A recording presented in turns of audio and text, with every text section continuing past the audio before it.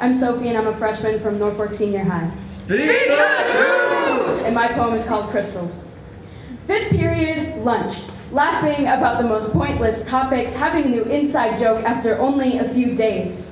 You admired the way that I stood up from others, unlocking my complex mind with only a bobby pin. I thought you loved me. Loved controlling me, taking your sweet time, spending every day of every week, attempting to keep me isolated and unseen. You said, I like you better without makeup. I was scared I wouldn't be enough, terrified you would leave. I am a geo. Blue and green crystals in a rough, dark exterior. You tried to cover up the pieces that shined a little too bright.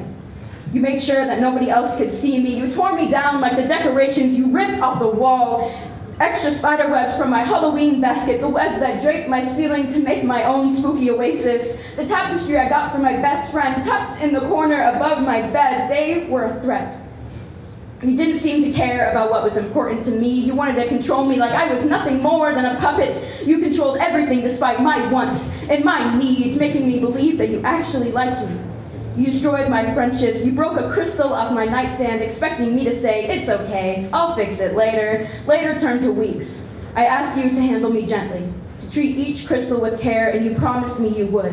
And of course, you broke those promises too. Long weeks stretched into months. I mourned your disappearance, even though you tried to turn this beautiful geode into nothing but dust on a crystal shop floor. But now I know, once you crack open a geode, the jagged beauty will shimmer forever.